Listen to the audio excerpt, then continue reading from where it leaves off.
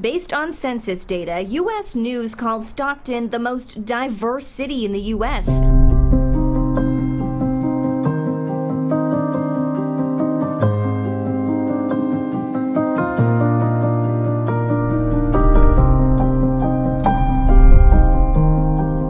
My family's story is like a lot of family stories here in Stockton. My father immigrated from Mexico to the United States at 16 to pursue the American opportunities. He always told us if we want whatever we wanted, whatever we needed, we would have to work hard for it. Also instilled in us pride for country. And the same year that he retired from work, he also received his United States citizenship. Growing up, didn't really have a lot. My real father, Kevin Sr., wasn't really a part of my life in my early years as a child. We found out that Carmela was pregnant. She moved in with us, and from there, and it was a glorious feeling when we found out that she was pregnant with Kevin. And you know, we moved to Conway, and October the 28th, he was born at San Joaquin General Hospital, and that's where it all started.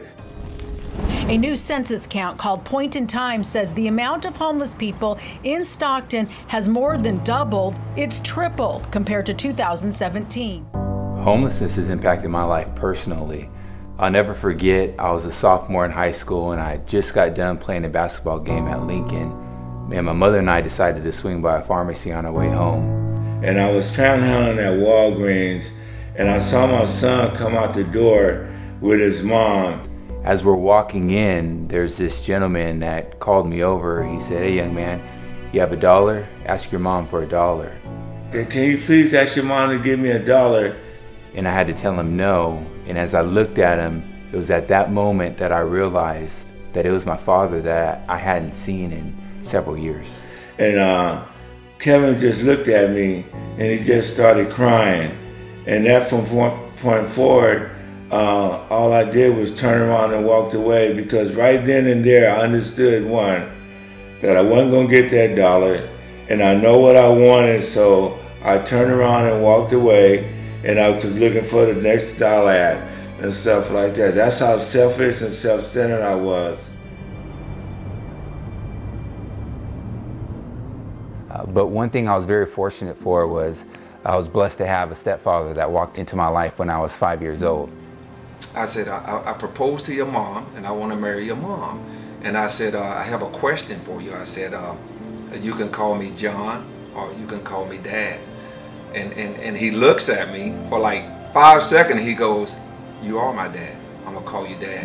And he's been married to my mother for the past 35 years. He instilled a lot of qualities inside of me. One of the things I always taught him was responsibility.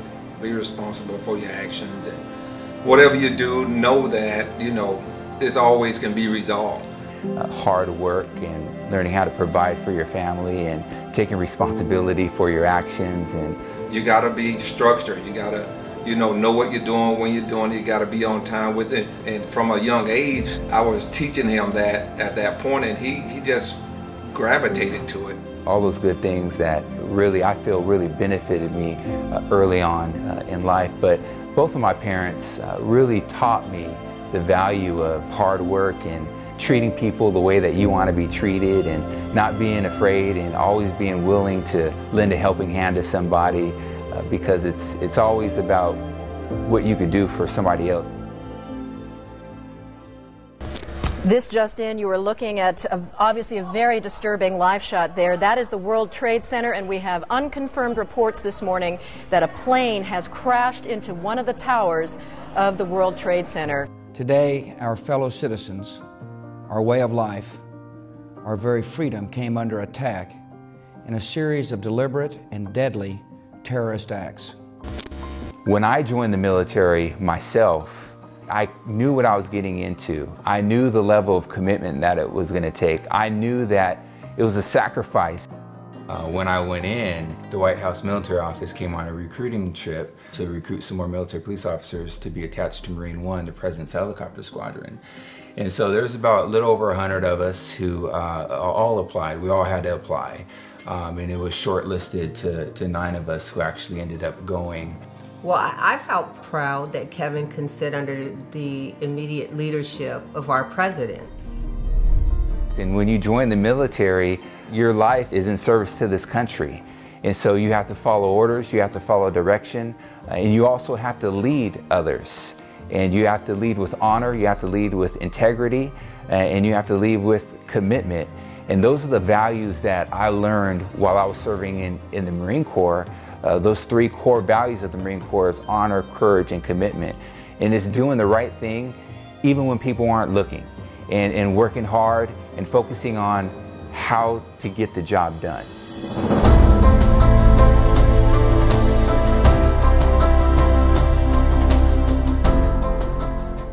In 2006, we started a family business and we were all in it together. It was my parents, my wife and I were guarantors on that loan. And in 2009, 2010, really at the heart of the Great Recession is when, things just went a completely total different direction, with the business. And my parents ended up losing everything.